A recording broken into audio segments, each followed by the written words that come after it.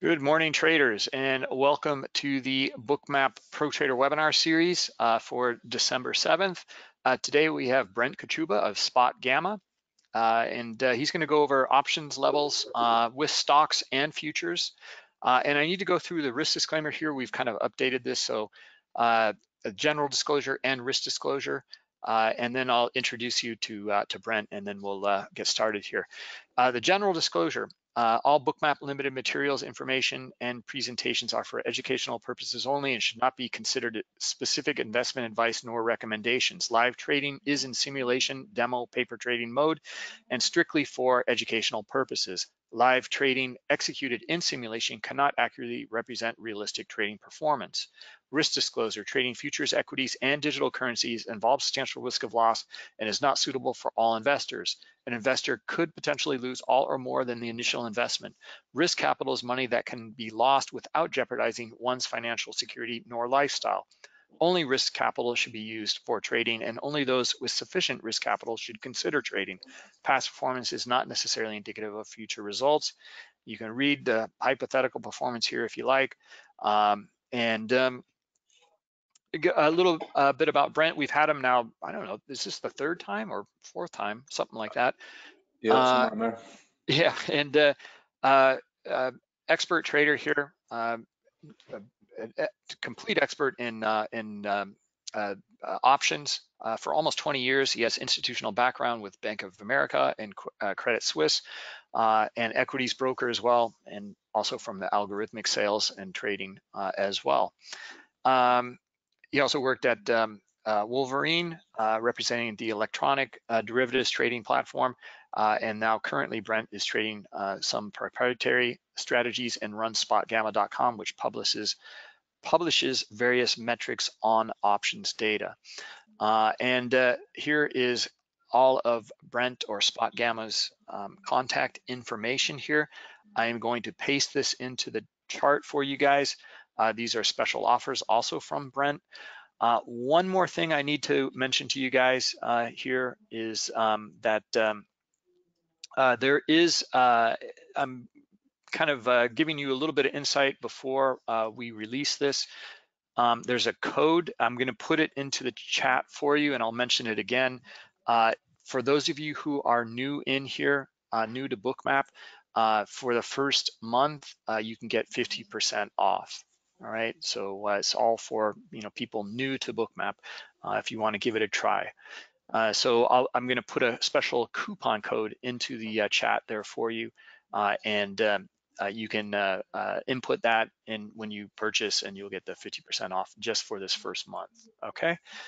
All right, guys. We're going to offer it next week as well, that 50% off, but it's with this Pro Trader webinar. The idea was that if you guys are new to Bookmap and you want to get started immediately, well, we're going to give you the coupon right now so you can get started. You don't have to wait for the sale next week. Okay, it's going to be, the Christmas special, blah, blah. All right, so let's see here. Let's just get started. I see some questions already, but we'll just get started here. And Brent, I'm going to pass you the presentation. Great. Let's see here. Just want to make sure I have my right screen set up. All right. Can you see that? All right, Bruce? No. All right. I think there's a, there you How's go. that? Yes. Okay. One day I'll get better at this stuff. I can say that every time. So thank you all for taking the time this morning. It's actually, I'm sorry, so I'm seeing it vertically. I think you have one of your monitors. Vertically. Yeah.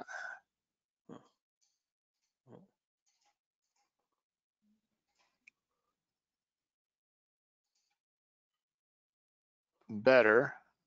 It's still quite small. It's like on a vertical monitor, it looks like. That doesn't seem right. Huh. This is what everybody wants to see me do right now, is monkey around with Do you right. Let's see here. I do have a vertical screen, but I'm not showing on that one, so that's a little bit strange here. All right, let's see. there you How's go. that? All right. So yeah, I see that. Yeah. All right, there we go. Looks great. Looks great. Much more professional now. All right. Thank you all for showing up today. I want to talk about two things. One, I talk often about, futures and the ES futures. I want to touch on stocks. So I'm going to do kind of a combination thing, but they're all going to be kind of tied together here. So one of the things that many of you are probably familiar with are the record levels of call options that we've been seeing in the marketplace. And what's so interesting about that is that the options market, this is kind of a story we've been talking about for a while, but it continues to become a larger and larger piece of the market and piece of underlying liquidity. So if you see this chart here from Goldman, you can see that based on the amount of hedging that the options require, the daily notional traded, if you look at how big on a notional value the options market is compared to equities, it's become sort of the tail wagging the dog. And what I mean by that is you can look at a lot of the top, not just in ES, but also in single stocks and see how the options complex is really driving, the underlying liquidity. And I bring that up for two reasons. One, you need to really pay attention to, where options are showing up and trading in your single stock names if you're trading single stocks. But two, you can't just look at ES. If you're an ES trader, you can't just look at that in a silo. And what I mean by that is you can't just look at ES and ES liquidity and ignore all that's going on in spiders and some of these other kind of derivatives of the S&P as well. So it's all linked together, right? So if you consider this, and many of you are probably familiar with this idea or how this works, but the S&P index is really what drives the price of the S&P, right? So they take all of the individual stocks on the open and all the individual stocks that are used to that are indexed to the S&P 500, and the value, the sum of where those are trading is what the value of the SPX index is. So, those underlying stocks are the driver of the value of the S&P, right? But ultimately, there's people that arbitrage the price of spiders and ES and all these individual, like VOO, which is the Vanguard S&P. All of those are arbitraged together, right? So that they all kind of link. And what's interesting about this is that you would assume that sort of the feedback loop goes, that the ES and the individual stocks kind of control things. But what you're going to see when I show you in a slide in a minute is I think what's happening now is you're getting spiders is what's kind of dominating the options complex. And I think that is having a major feedback mechanism back into the ES.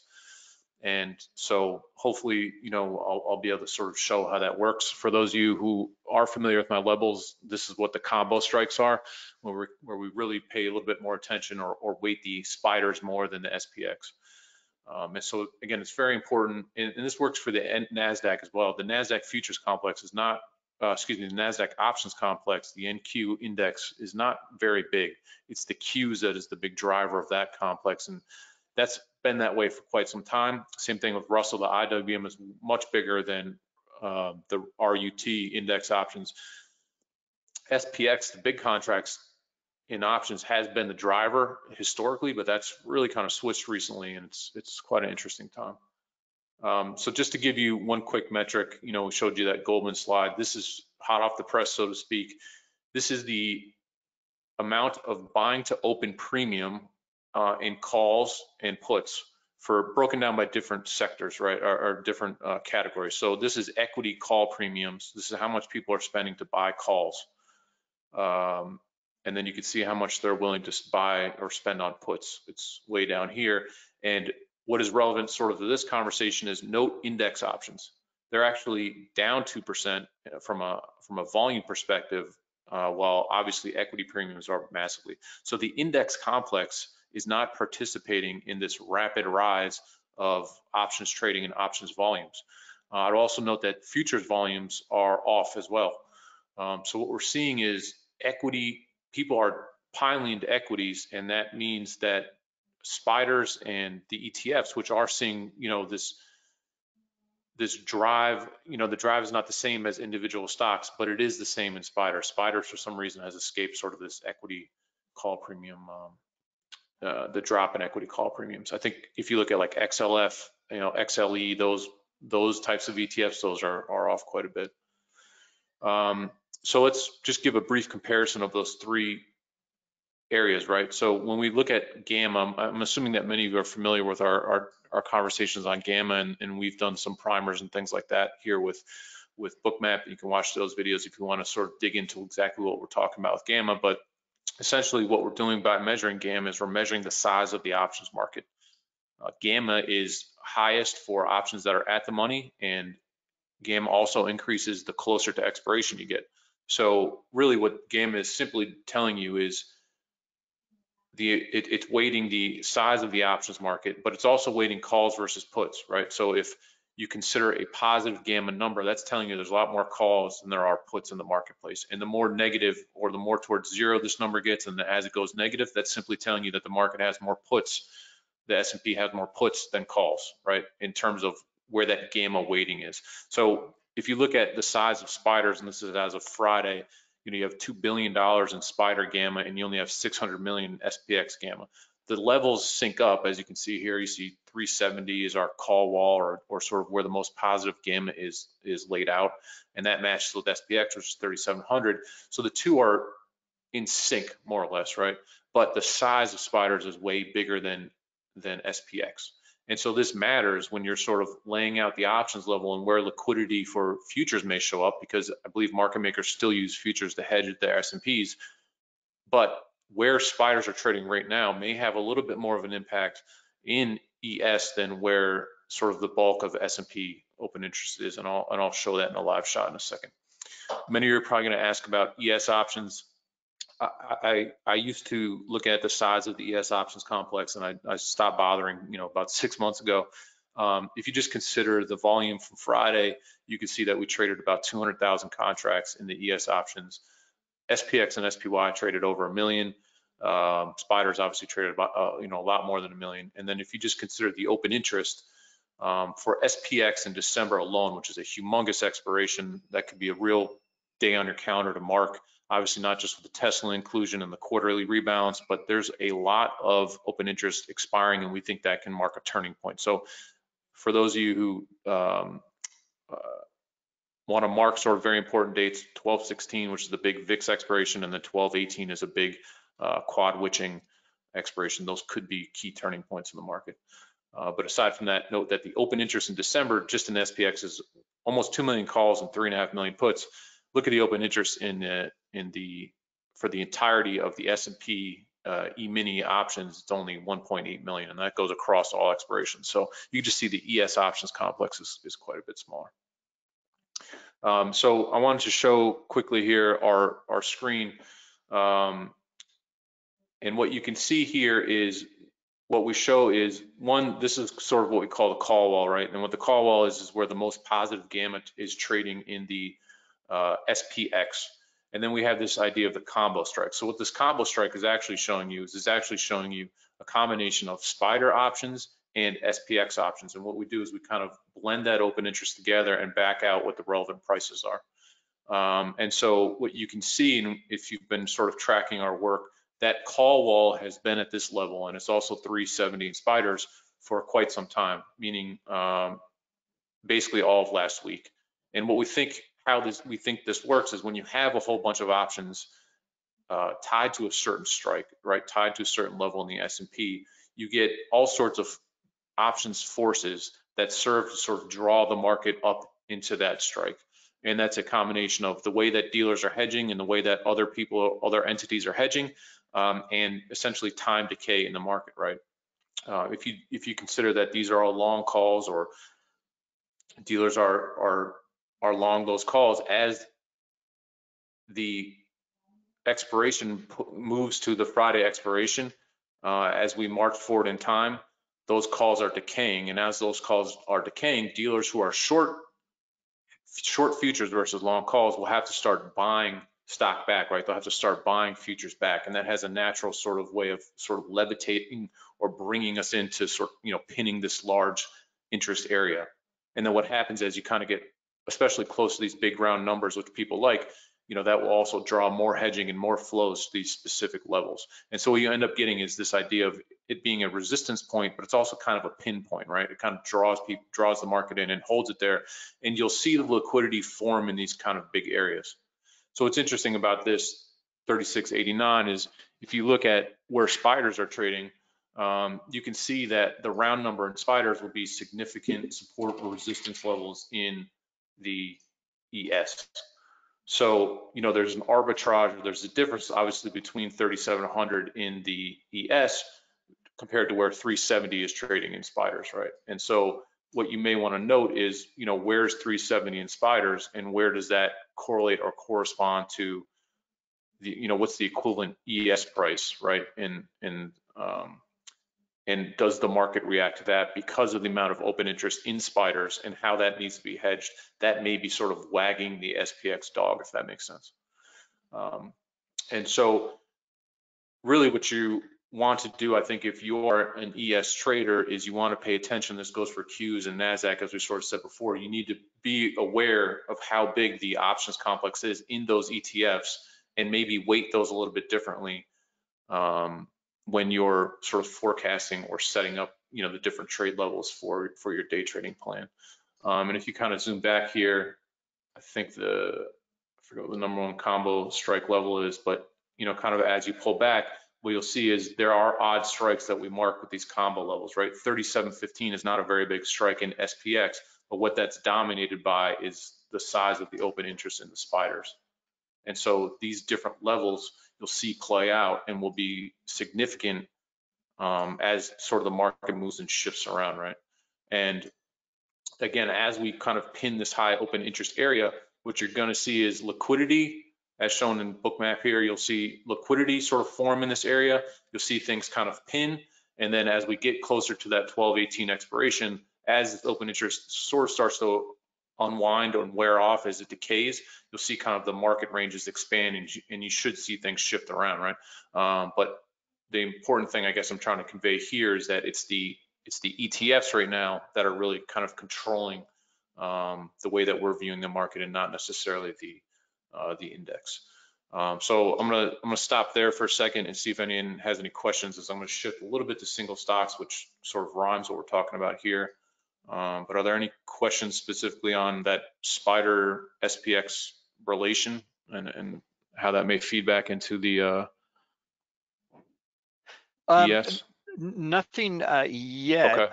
but let me see here. There's a few different questions already. Well, first off, David, which you know, David's been really active tweeting. David Blake here, and loves your levels and just you know, thinks you're basically a unicorn here. Thank so you. and Worse. let's see, Steve is asking, do your levels work better on the ES compared to the NQ? Yeah, I think the size of the options complex in the SPX is bigger than the NQ, just because, you know, SPX is still pretty big. You know, even though spiders are so much bigger, SPX still holds a lot of size. And so when you look at the combined amount of notional value in the SPX plus the spiders, it just heavily outweighs that of the NASDAQ. The other issue is that if you look at the components of the S&P, there's a lot more obviously hot tech names and momentum names in the Qs. And so I think the Qs can also be pushed a little bit more by what's happening in the single stock, underlying single stock names. So I think single stocks weighs more on or pushes the Qs more than the ES. So the biggest levels in the NASDAQ matter a lot, whereas I think you can zoom in a little bit more and look at some of our smaller levels in the S&P that are a little more accurate. Whereas the NASDAQ, I would just pay attention to maybe the top 2 or 3 levels as opposed to the S&P, where you can look at sort of 5 different levels. Okay. Let's see, Jeff is asking, which I don't quite understand, Jeff, how you configure your lift, bid, and ask. Oh, he may be talking about Walter's Okay. window here below. This is from our friend Walter, who works a lot with Bookmap. He offers this this liquidity indicator here below. So trade to win is his site. Okay. You know, actually, I let's see. Here's another. Are dealers typically net short or net long on the call wall? Yeah, so I think it really moves into a blend. So we typically would view the call wall as dealers being short futures, so they're long calls at that call wall, right? But I think as you kind of get closer, what ends up happening is a different mix of volumes come in. And what I mean by that is that if you were to look at the volume in options on a Monday, Wednesday, Friday, there's an expiration each on Monday, Wednesday, and Friday. And so what happens is you get a ton of day traders that come in on Monday, Wednesday, and Friday, and they add a ton of volume in. And that daily volume that doesn't show up on our gamma charts because it comes in on Monday at the open and it closes, it expires at the close. So what you end up getting is the a mix of different traders doing different things, and so their view on the market is a day out, right? They're going to sell a straddle or a strangle around 3,700. They're trying to bring income. They're taking a big swing. So it's a mix of volumes, and you kind of bring up an interesting point here because that intraday volume can matter a lot. If you see a lot of times into the close, there will be really big moves, right? In the last 5 minutes of the day, you'll have a 5, 10, 15 handle move. A lot of times I think that can be because the dealers need to adjust their book into that 4 p.m. close because they need to hedge out or adjust hedges or something, arguably more nefarious kind of around that volume, right? So in other words, if on the let's take today for example, if there's a ton of volume going off at 3,700 today, we may see a huge spike up in the market into the close because 3,700, there's a lot of cash premium tied to those options are all tied to the 4 o'clock close, right? So there's a lot of premiums that are going to settle based on where the market's going to close. So maybe we shift up really quickly into 3,700 at the close because today's options volume is so big, right? And then tomorrow we'll kind of pull that pin because there's no expiration tomorrow. Hopefully I explained that, in a way that makes sense. Okay.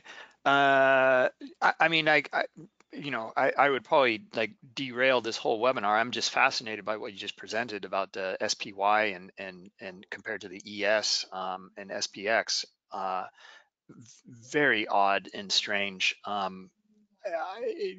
mean, this is a major shift, like a kind of revolutionary. It looks like to me, but um, you know, I don't want to. I don't want to. Any comment on that, just to begin with, like. Yeah, I think it's a small point, and hopefully it was sort of made clear in sort of just a very short few slides to talk about it. But I think it's very strange. Of all the exchange, if you look at all the individual exchanges, I'm not sure how many are familiar with how that works, but I don't know, there's 15 now options exchanges, but the SPX is listed only on the CBOE exchange. The CBOE is the only exchange that has lower volume this year than any of the other listed exchanges, and that's because the SPX index was forever kind of their honeypot, so to speak, and that has the volumes there have dropped or really stayed flat at kind of at best. Whereas Spider's obviously done quite a bit more volume, and then you have VOO and some of these other other S&P linked products that are popping up, and so it's really fascinating, and that is a derivative or whatever happened is a result of the the COVID crash in March. Things before the COVID crash are not like that. They're entities I think were blown up during the COVID crash, meaning a lot of volatility, trading entities. And I think that's really what the ramifications been. And then, people, retail and the like have been using spiders as a way to express their long S&P views. So it's really pretty amazing shift. I've been waiting for it to shift back, but if anything, the kind of the chasm has widened there in that respect. And then when you look at the fact that the futures is off as well, it just sort of highlights the importance of knowing where spiders are. And I think that may be a different way of looking at it maybe than a lot of futures traders have been, in the past. Very, very weird. Jason's asking here about is there a way that one can see gamma becoming more positive or negative, and what amounts? Yeah, so really again, it's kind of it's a function of where how many calls are trading, relative to puts. And so, I think you can kind of extrapolate what's going to happen in the future just based off of recent trend. It's unlikely that when we have record call volumes in the market doing so well that we're going to suddenly, flip to calls without a catalyst. And that's why I think the expirations are so important, because if you consider, the upcoming expiration that's going to occur on 12/18, dealers who are, if you just consider all options, that are all listed options, just consider this chart. This is telling you that people are long tons of call options. 12/18 expiration is the most concentrated expiration. What I mean by that is most options have very large gamma levels expiring on 12/18. So if you think about what that means, dealers who are short calls on net, right, in single stocks. So if you add up Tesla and Qs and all the listed options, dealers are long stock versus those short calls, right? Because if everyone and their brother's buying calls, dealers are short those calls. The way they hedge is to buy stock. So on 12/18, all those options expire, right? They're all gone. Well, dealers still have all their long hedges, right? What do they have to do with that? Well, they have to unwind those hedges. So that's why those expirations can be such important inflection points, because what can happen in this situation when everyone's long calls, if you suddenly unwind, the dealers unwind their long hedges, that could put selling pressure on the market. And in this market just seems set up that no one is hedging downside. So what can happen then is suddenly, it's a scramble, right, to catch downside or to hedge your downside risk. A great example of that is what happened into August. On the high in August was around those Tesla and Apple splits. Everyone bought calls because, hey, free money, stock splitting, look at us. And that's what this peak is right here, right? And this peak was right before the 10% drawdown, that came with that August sort of call ramp unwind. And so, this is the same situation, right? This is the exact same thing. And what's so interesting is I can't shake the feeling that Tesla is going to have something to do with, this addition to the S&P is going to have something to do with, an inflection point in the market. You can never be sure, but just can't quite shake that feeling. So that's again on 12/18, which is about 10 days. So who knows? This could ramp up again to retest the August highs. And then what's the catalyst to kind of get people selling and to get people worried and get people hedging? Hedging the downside. Well, it could be this expiration in which again dealers are kind of needing to unwind their big long hedge position. Okay, excellent. Yeah, that's it for now. Okay, so let's talk about a couple single stocks just to touch on this. So I'm going to talk about Tesla because it's such an interesting stock to watch, obviously, right now. And so for those of you who are not terribly familiar with the mechanics of how the S&P will add on 12/18, and I know a lot of you don't follow this, but again, because it's going to be quite possibly one of the top largest stocks in the S&P index, it could have quite an impact on the way the SPX will be calculated and the way it's going to move, and consequently, that's going to have that feedback loop back into ES, right? And so on 12/18, at the close of 12/18, anyone that indexes to the S&P 500, so those are, I think it's about $5 trillion of assets indexes to the S&P 500. So you have pension funds, all sorts of large asset managers that own the underlying individual stocks that comprise of the S&P as they track the index itself. So they're all going to need to own Tesla at the close of trading on 12/18. And the way that they do that is banks, Bank of America and Credit Suisse and the like, will actually buy Tesla going into the close of Friday. And then on the close, they essentially put in what's called a market on close order, and they flip the stock to those big pension funds on the close of trading at 12/18. And they do that because the index is calculated based on the closing levels of the S&P on Friday night. So all the indexers want to own that, own Tesla at the closing price of Friday night, 12/18, or a little bit better. That way they show that they're tracking the S&P accurately. And so the banks will go out ahead of time to all these different pension funds and they'll try to get a deal with them, right? Bruce is going to index the S&P. He said, Bruce, I will guarantee you the close of trading on 12/18, how much notionally are you going to agree to give me? And Bruce will say, okay, I need to buy $1 billion notional of Tesla. And I'll say, great. And so I know as a dealer, I need to buy $1 billion notional of Tesla to sell to Bruce at the close of trading on 12/18. And so that's why that's kind of an important date. And that's why the stock has been sort of driving, as a lot of people are obviously trying to front run that trade or get in front of that index as everyone knows. And so if you look at the way that options have been trading around this, it's kind of interesting because you can see, as we kind of pop back into the slides here, you can see that the S&P news was added on November 17th or 18th, and the stock obviously had a pretty big bounce. But what it did is it generated massive amounts of call buying for reasons you can understand.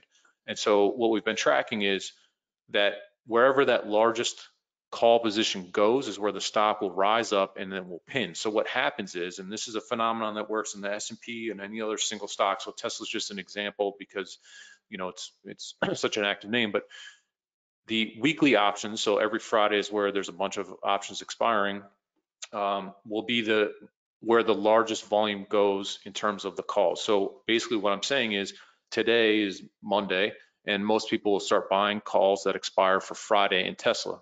And that's essentially what you're seeing here. Everyone piled into options that expired, you know, on this Friday, which is the 20th, which is somewhere in here.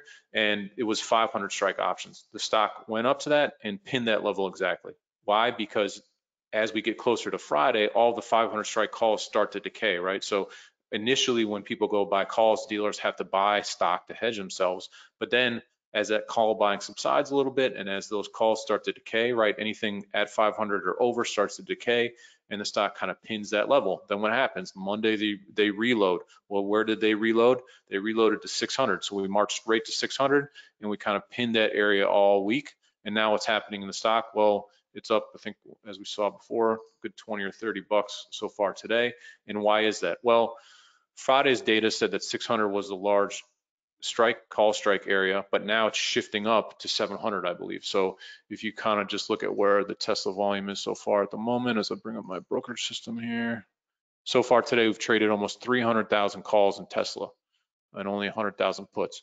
So this is all call buying driven, you know, hedging volume. You know, for Tesla to trade 1 million calls, that's a lot. And you can sort of watch as those calls tick up. This volume is just hedging volume, right? And they'll keep kind of sweeping this thing up, and they'll keep going. And you can watch this happen in all sorts of different stocks. What's fascinating is typically what'll happen on Friday night in a lot of these heavy call names, like PLTR is a great example of this. On Monday, you'll see a big unwind. And this is sort of tied to what I was talking before about the December 18th expiration, is that dealers who are long a bunch of stock will need to sell that stock, right? They'll need to unwind that stock. The caveat to that is, of course, if big call buyers step right in immediately on Monday and start buying that stock. So ACB was one that was a huge call buying last week, and you could see the drop in this name, right? This is a huge sell-off in this name because it had a massive amount of calls that expired on Friday. So dealers unwind, and then here we go. And I haven't checked ACB volume, but I'd be willing to bet that, you know, call buyers are now stepping in and kind of buying this dip. That puts the floor on the stock and adds sort of pressure as the stock shifts higher. And so you can look at, you know, these different positions. So if you were to look at, this is our equity hub tool. If you go to Spot Gamma, you can check this out. This is what Tesla looks like, right? This is the options complex. And so what you're seeing here is this blue line is a representation of call buying. This is accurate as of Friday's close. The orange line is how much puts are in the market in terms of put gamma. And so when you get a big divergence like this, this is telling you that people are flooding into calls, as is obvious in Tesla, right? But some of the other stocks may not be as obvious. And so when we're talking about the key gamma level being 600, you'll note that the top call interest is 700. So what happens is, as call buyers step in now, where all the major gamma is, right, where the dealers want to hedge, will shift from 600 to 700. And as that shift happens, that's where you get sort of this difference here in the way that the stock moves. And you can see this against all sorts of different stocks. Again, you know, you want to look at stocks where obviously open interest is the biggest, but this phenomenon is something that works the same in Tesla as it has in SPX with our call walls. You know, we were at 360 a couple weeks ago. That level shifted to 370 or 3,700. Now we hit 3,700, and the call wall is now threatening in S&P to move to 3,750. And it's the same phenomenon in everything, right? And it's really just this idea that call additions, force the market kind of higher. And that's a mechanism that seems to repeat until we get expirations and things sort of shift or adjust. So hopefully that makes sense. So, anyone have any questions on that? Let's see here. No, I don't think so. No, nothing yet. This is Okay. just fascinating stuff, though, Brent. I mean, it just seems like um, this kind of knowledge as well is just jump in and let it ride. Um, Yeah, I think it's a very hard thing to do, and you can, obviously if news in the S&P or so really what all this boils down to is volume, right? And when you have a lot of options, that means there's a lot more underlying volume tied to those options. And so, obviously if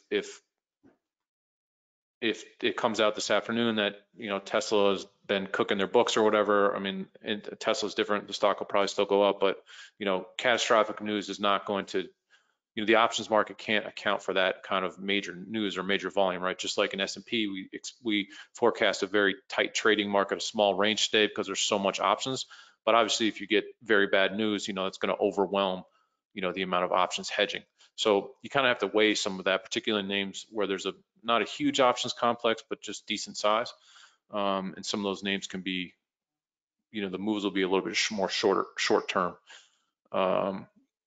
So, but on net, you can go in and you can look at the size of the options complex. So if you come into like this tour, if you look at what the top trading names are on Twitter, a lot of different people will tweet out the big options trading names. Like I was looking at Pfizer's obviously a popular one today. There's a lot of options that trade here. This is a pretty big complex. You get 363,000 options traded a day. But if you switch to a name, like Yum or something like that, 30,000 open interest, it's just nothing trades in this name, right? So options aren't going to have any impact here on what's going on. But Tesla and Apple and all these other names have just massive amounts of volume. And I think this is where the options complex really, in a way dictates what's going on in the underlying stocks. We want to look at a few of them. I loaded a few up. I haven't looked at any of these stocks yet today, so I'd just like to see what's going on, put myself on the spot a little bit. So, Pfizer, which is obviously big vaccine news, has a ton of open interest at 40. So again, we measure gamma and delta, and what gamma is telling you, we get this question a lot.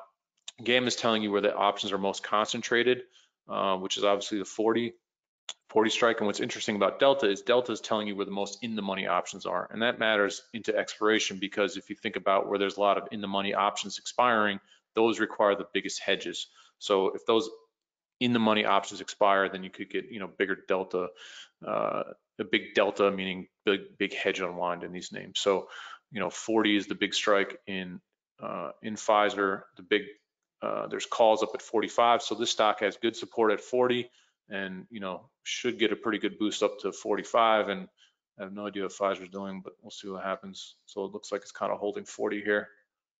And there's a pretty decent amount of liquidity, it's posted up, right above that level. So, in my eyes, in my view, the fact that this is bouncing like that is indicative of the fact that there's so much, options going on, or options holding that 40 strike level. You can look at probably a bunch of these other names and it'll be a very, similar phenomenon. Kodak had a bunch of news today. I mean, this is just an amazing move, isn't it?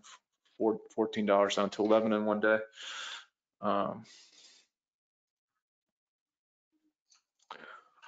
So, hopefully I was able to kind of convey the idea and the sentiment here of what's happening in this name. Looks like 10 is kind of the key level that we see in Kodak, and it hasn't quite made there. So see how that kind of unfolds. But is there anyone have questions there on the single stock side, or just any more of these options expiration and flows that I can answer? no questions at the moment. All right. Looks like Must you have have been some people that are taking you up on your trial. great. So yeah. Great. All right, I'll take that. Well, if there's no questions, it must have been because it was an amazingly succinct presentation.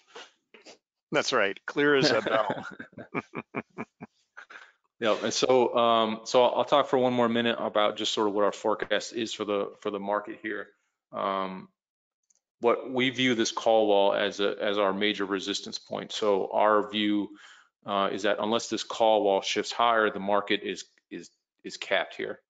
And so if we do get a move above, we would expect mean reversion back below this level, and the market will sort of hold this as a significant area up until this call wall level rolls higher. If it doesn't roll higher, then we don't think the market is really going to move up or shift up. And so that's kind of our view for right now. 3750 is a strike that, depending on how today's flows are in options, that maybe this call wall does shift up to 3750 in the next day or two. But for the moment, we think that this caps the market. And to the downside, because there is so much positive gamma, what that infers is that we shouldn't have a whole lot of movement in the market. So when you have a total notional S&P of 2 billion positive gamma, what that's telling you is there's a lot of dealer buying as the market goes down and a lot of dealer selling as the market goes up, and that has an effect of constricting or capping volatility, right? And so we think that really the last 3 or 4 days we've had a pretty tight trading range, and because there's so much positive gamma, that should hold. And because there is so much options tied to the 12/18 expiration, and we may kind of just have a rather dull market in the S&P up until next week when the VIX expires, and that shakes things up a little bit. That's the other interesting thing to note is that the VIX is trading at I haven't seen it since we started the presentation, but it was up around 21 or 22, and if you do the dirty math on that, that's something like a one. That forecast is over a 1% move in the S&P, which is obviously not really what we've been getting recently. So it's interesting that the VIX remains so high, and I think a lot of that is related to this 12/16 VIX expiration, when there's a lot of 20 strike puts that are set to expire, and so that could be kind of an unpinning of the volatility complex. And who knows how that manifests? That could just mean that suddenly that VIX 20 strike floor is broken. We'll see, but I'm pretty sure things will get shaken up, so to speak, into that expiration. Yeah, I mean, and it just sounds like there's even potential for just massive volatility at that time as well. Yeah, I mean, year end is always obviously a pretty it tends to be very bullish, and who's to say that's not the case again this time? Clearly, sentiment is heavily tilted towards puts, towards calls. The composite put call ratio made a 2020 low last week. So, there's no one wants to own downside protection. If you look at short interest, it's the same thing. Short interest is anemic at best.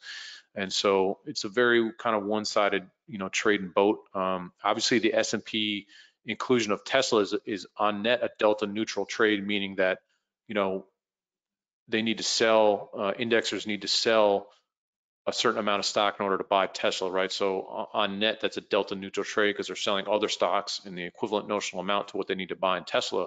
But that shouldn't technically have an impact on where the S&P is trading. But these big events, tend to sort of be a catalyst or an unwind. For instance, will people still want to buy calls after Tesla's been added? Will you still want to buy a Tesla call after it's been added to the S&P? Sort of what's your new thesis there of wanting to get long that stock? And that stock drives a ton of call open interest and call volume. I mean, it's it's pretty amazing.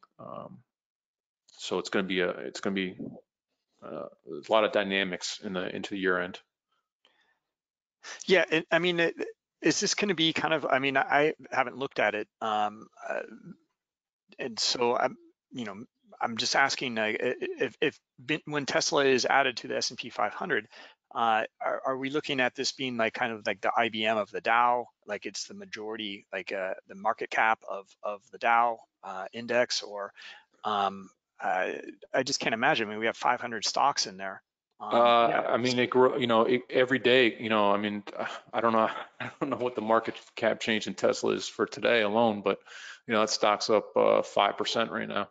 And so, it's a massive amount of stock that all these indexers are going to buy. And what's so interesting about it is that the stock is undoubtedly being inflated by call volumes. And so, it's completely artificial. And so, it's kind of what's strange about that is I think that call buying is going to go away on 12/18, right? And then you have the biggest component of the S&P suddenly just lost all of its, sort of momentum, I would say, right? All those call volumes have to subside after that ad.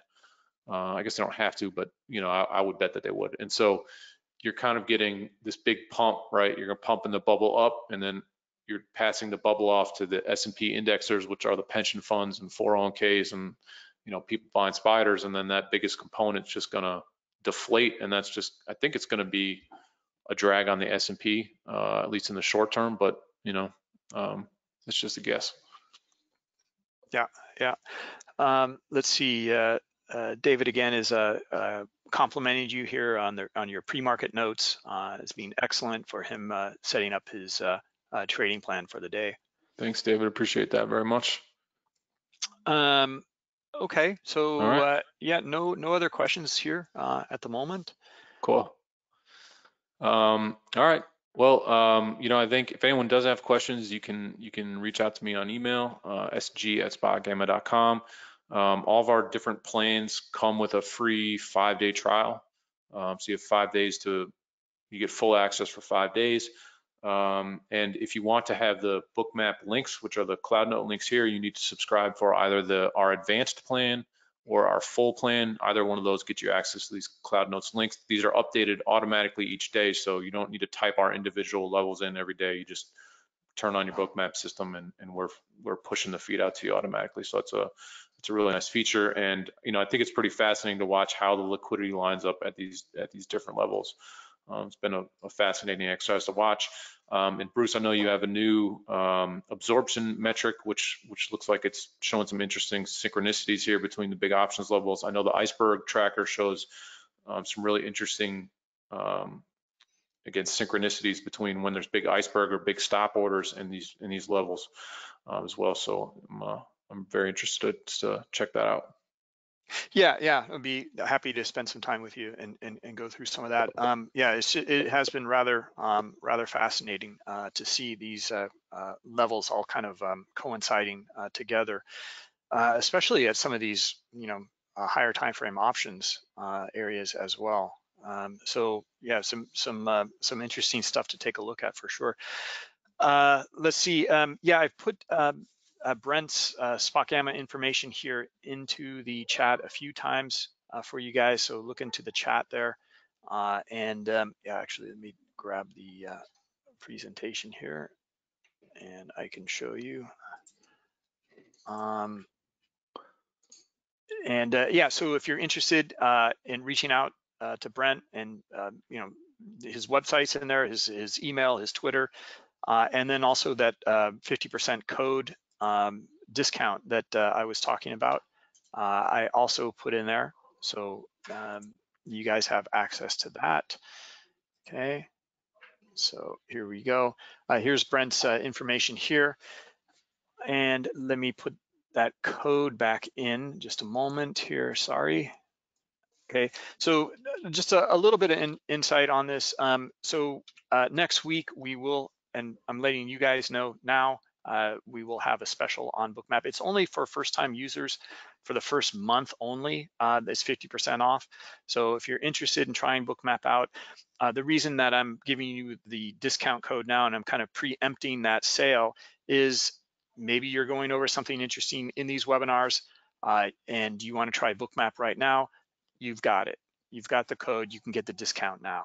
Okay, so that's why we're kind of doing that, so that you guys can get access immediately and get a discount as well. Yeah, I think that's it. If there's anything else that you want to go over, Brent, then I mean, utterly fascinating stuff. Every time that you present, I mean, it's amazing. Like these all the different things that revolve around these options and the insights that you gather here and putting this and plugging this into what's happening in the price action. Yeah, thank you. And I, we're trying to cobble the system together to be able to offer the trading levels on Bookmap too for individual stocks. Obviously, there's 3,500 different stocks, so that's a pretty heavy lift, to do. But it's something we definitely are trying to get to. Yeah, and you can also see, like, I mean, what Brent is looking at there in Bookmap is he's looking at the liquidity levels and the order flow around his options levels. That's what he's interested in. Right. And I think kind of the key takeaway too is if you can figure out, how people are positioned, then that is what the advantage is, right? If like in Tesla, most people are buying calls, so that's giving you a directional edge, I believe. And so, that's really what the takeaway, I think, as a trader is, if people are buying puts, if people are buying calls, you can weight your trades accordingly in those instances. Or if you believe that 3,700 is going to be a pin, you can trade differently around where those options are positioned based on how you think people are positioned. Yeah, exactly. I mean, so there is your strategy right there. Yeah, and I think you can overlay it on really any strategy. If you're a swing trader or scalper or whatever it is that you might be, kind of knowing that and forecasting how a dealer or how the market may react based on those options flows, I think it can really add an edge or a component to really any strategy. So. Yeah. Let's see here. One more question. It looks like we are led to believe that 99% of the options traders are wrong. So I think what Kendall's getting at is that 99% or it's a massive number of options expire worthless. And so whether or not people are right or wrong isn't necessarily of what's important to us as much as sort of how dealers are going to react to flows, right? Because if I right now buy a 700 strike call in Tesla, I'm forcing the dealer to hedge that call. The stock may never go to 700, but I made that dealer buy his hedge today regardless, right? Now, how the stock moves is going to dictate, the way that the dealer changes his hedge or adjusts his hedge. That's his gamma, going forward. But as of this moment, the stock is going to go higher, or should go higher because I bought 700 strike calls and so did everybody else in Reddit or on Twitter or whatever. We're all doing it at the same time. We're forcing the stock higher, at least immediately, based on our action. And I think that's kind of what the difference is, Kendall. It's a great point. And it's kind of, there's a dynamic to this, but really we don't necessarily care where the options are trading initially. It's sort of what the hedging impact is and how those flows are going to impact the underlying stock that we're kind of paying attention to. Hopefully that helps to answer that question. Okay, yeah, excellent.